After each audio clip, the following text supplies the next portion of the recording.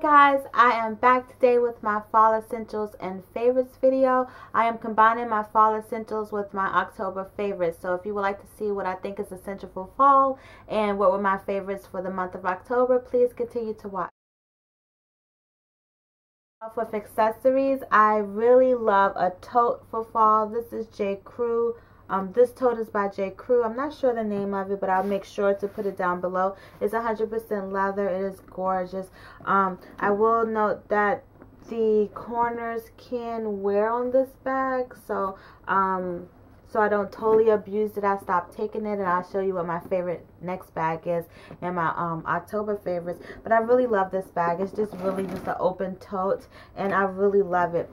And one of the reasons why I love it, because I feel like you can just throw your essentials in there for fall, like your hat if you need one, or a scarf, which is my next favorite. Is a light, I have everything piled up on the floor right here, but it's a light scarf. I love scarves, and especially in the fall and winter, even in the spring, but I like in the fall how this extra layer can add warmth to your outfit, or to you. Also tie your outfit together, especially with a leather jacket, which I'll mention next. But this is one of my favorite scarves. I got it last season at Forever 21, and it's really big and cozy. I just really love it. One of my favorite ways to wear it is like this, just simple, or to wrap it around backwards like this and make it like messy. So I really love that look. Like this, and sometimes I even tuck in one side just to make it look real carefree and extra warmth around my neck. So I really love this scarf, and I also love plaid for the fall. I love plaid. I also love this scarf. It's an old scarf by Vera Bradley from Kohl's. It's just gorgeous, and it goes perfect with the all black outfit. And I'm going to show you next. My next favorite is a black moto jacket. I love this jacket. It's by Victoria's Secret, and unfortunately Victoria's Secret no longer carries clothes in their catalog or online. They're strictly selling underwear and loungewear in their pink line, and then some of their scents like body washes and stuff, but they no longer carry clothing, like extensive clothes like dresses, pants, and some of the things that they were known for, like their moto jackets. But this moto jacket I love because it's really nice and thin, and it's just the perfect moto jacket. It's great for layering, and it looks really good with almost anything. So I've been wearing this a lot this fall. So I really love this piece, and it looks great with this tote when you're carrying it on your arm or on your shoulder. I just really love it. Next thing I wanted to talk about is text or typographic sweatshirts. I love them. I love wearing funny sayings or something that is like an oxymoron to what your personality really is. So this one is from Banana Republic, and this one says smart cookie. I don't know, I just really love it, and it's a good conversation starter. I was on a business trip, and I wore this like while I was traveling, and the woman at Starbucks she thought it was really funny, and she put on my cup smart cookie. So I don't know, I think it's just really cute, and most people like it. They don't really take it like saying that you're smarter than everyone else, because I don't think that. My next item is this waxed long vest. I really love vests too. I have a lot of vests in my wardrobe, but I really get a lot of wear out of them in the fall and winter time. More specifically in the fall, because you can get away with just layering items on top of your outfit, to make you warm. It's just a good layering piece to have, especially in the fall, because you know how in the mornings it's cool, but as the day goes on, it gets warmer. So this piece is from last season too. Sorry guys, but it's just amazing. It's from Banana Republic, and they probably have something similar, but I'm not sure if it's the wax denim. And the really great thing about this piece is that it's blue, and it's just amazing. I love it. The more you wear it, the more leather it looks, so it's just really amazing. I love it. I love like that it looks like a utility vest with the pockets and everything, and I wore this a lot last fall and winter, so it's another fall essential for me for sure. So I'm not traditionally a sneakers type of girl, like how I see YouTubers on here that I'll do sneaker hauls, and you know, that are really into Harachis. I think that's what they're called. I don't even know. But I like fashion sneakers. Sorry, my hair is just getting on my nerves. I just curled it and it's just out of control. These are Rebecca Minkoffs, and I got them at a steal at TJ Maxx. I just love the gold detailing on the rivets, and then the tie ends right here. I guess that's what they're called. I don't even know. And then I love the back that they're zippered. Hopefully you can see that. And then I love that they're blue. My daughter, I have to I'm rotating these with her right now because she's wearing the same size shoe as me currently, but I don't think she'll be for much longer. And these kind of run small, so the name of these, I'll put them down below, but I'm normally a 8 or 8.5, and Rebecca Minkoff, not in her shoes. These are the first pair of shoes I've purchased by her, but these are a 9 and I can wear them. They are a little big, but they're not like flopping up and down my feet. So I think they run about a half size too small. So they're probably like more closely to Italian sizing, but I just love them, and I love the zipper too. So I really love like shoes like these. My last item is a fall essential, is this bag charm. I just love bag charms.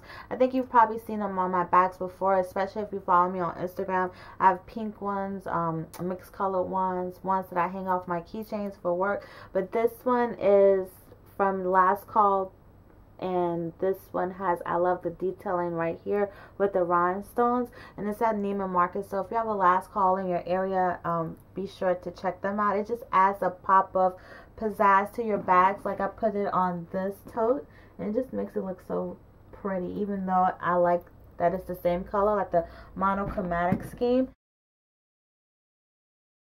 I'm gonna switch now into my October favorites. And this item, I love wearing it on this bag, and I've been loving this bag for the month of October, with the latter part of it. And this is Alexander Wang Rockie bag. It's just gorgeous. I love it. I love the gold detailing and the studs on the bottom.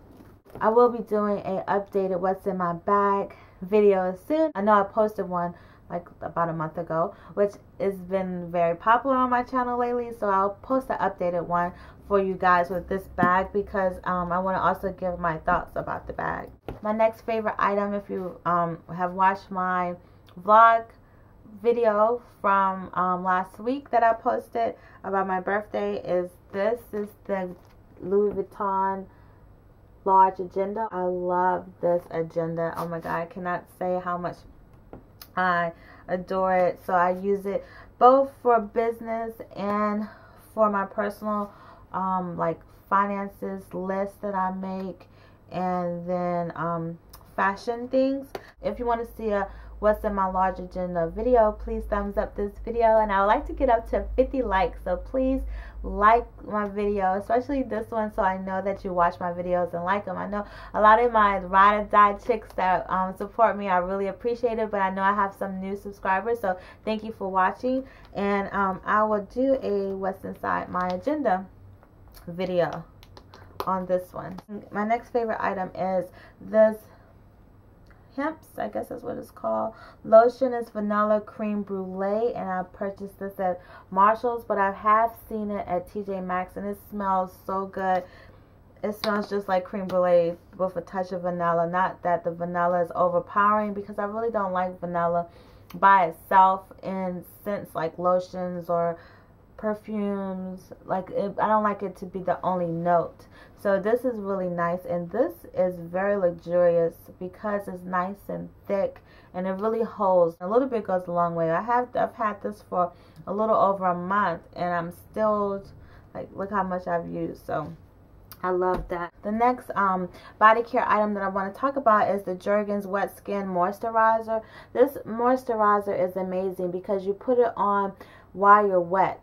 So basically, once you finish your bath or shower, before you dry off, you apply this product, and it locks in hydration at skin's peak moisture moment for luminous skin, and it really does make your skin luminous once you use it and rub it in. So basically, you pat dry after you apply this. Like you rub it into your skin, and then you pat dry with your towel. And I really love this. I got it first in the influencer box, so that's my disclaimer. I was sent the first bottle for free to try out, but I loved it so much that I purchased another one. The first bottle that was sent to me was a Manoi scent, and this one is a refreshing coconut oil scent because I love coconut. So I really love this. I love this brush. It is by the Vintage Company. Sorry, and it's a little dirty because I use it today, but I use it specifically for blush. Especially blush that has kind of like a highlighter with it to apply on the highest points of my cheeks, or to apply cream products with it because it's a dual fiber brush. But it's really big, and it's called a powder brush, and I got this at TJ Maxx as well. You can probably still find them, but I know they sell the Vintage Company products now at Ulta, but I'm not sure if they sell the brushes. I don't know what took me so long to get the beauty blender. I have the Pro beauty blender here. This is the black one, and I love this for applying foundation, for blending out my concealer.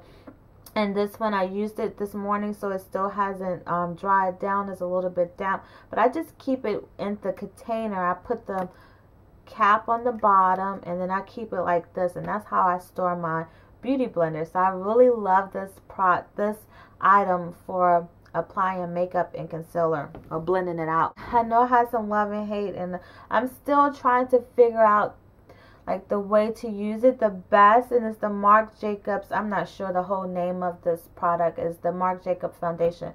I think it's called Remarkable foundation, and this is in the Cocoa Deep, and I think this is the darkest shade it comes in. And this, you have to shake it up, and I mean a little bit of this product goes a long way.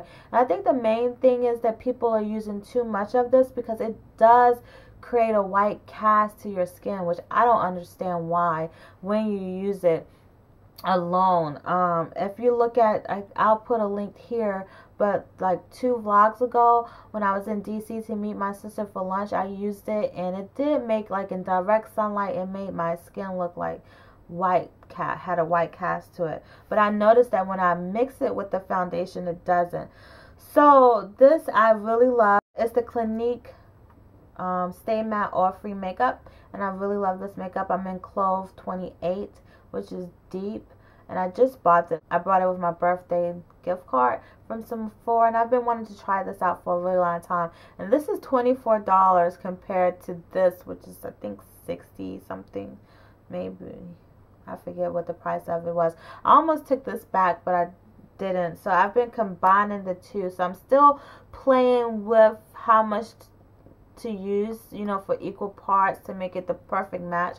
So I know on camera I look like I'm not the correct match, but when you see me in real life, I am. I think it's because of the lights.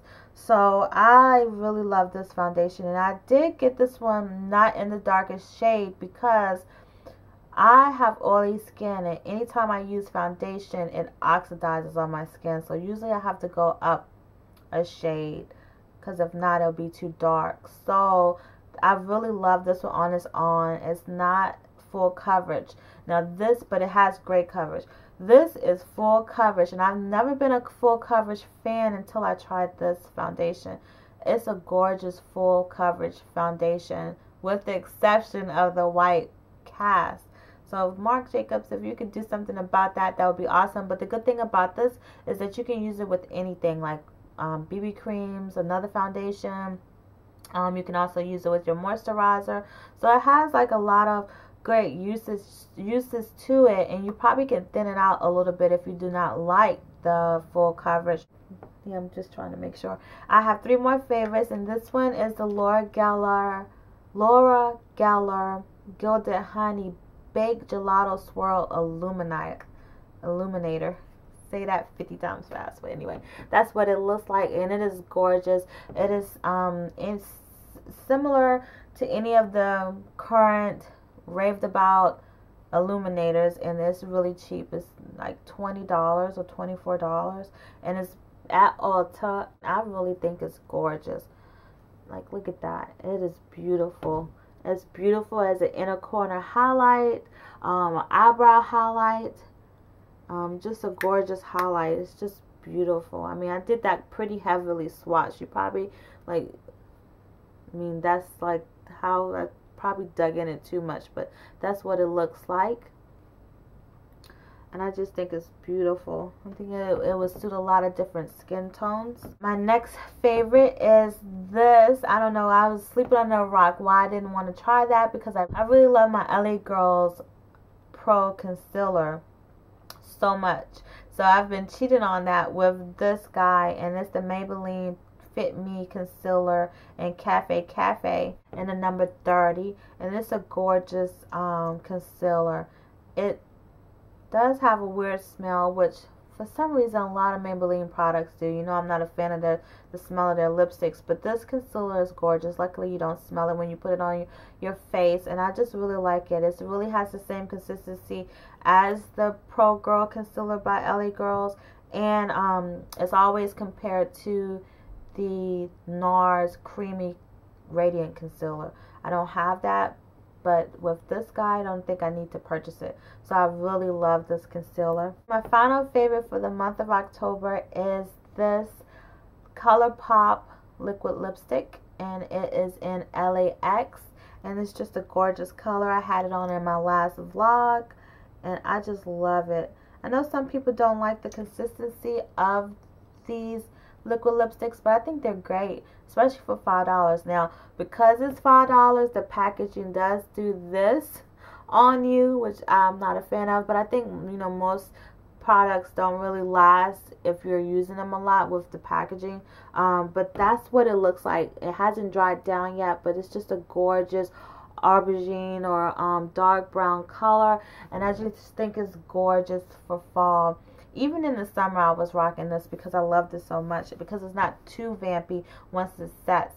But the thing I would have to say is, anytime you're using a matte lip product, no matter if it's MAC, Anastasia, Beverly Hills, because I have that one too, Beso by Stila, which I have on now on my lips, all of them, you have to use a conditioner on your lips, or either a lip primer. I use the MAC lip primer for my lips. I really love that. It's like my holy grail product. I've been through 2 tubes of it, and I always apply that before applying any lipstick or liquid matte lipstick by them, or any of the companies I just mentioned. So I don't have a problem with that. Now, the only thing I will say is that because it stays on your lips, reapplication is kind of difficult, because you're applying the lipstick over top of like a older layer. So I just will wipe all of it off and reapply it, because it does get a little grimy on the second application, like after you eat or something, like for your lunch or dinner. But just to see if you can see that it's drying down. I just think they pretty much all do the same thing. It just depends on what color you want, and if that company offers it in the color that you really want. Those are my favorites for the month of October, along with my fall essentials. Thank you so much for watching, and I will be back soon with a video. Thank you. Bye.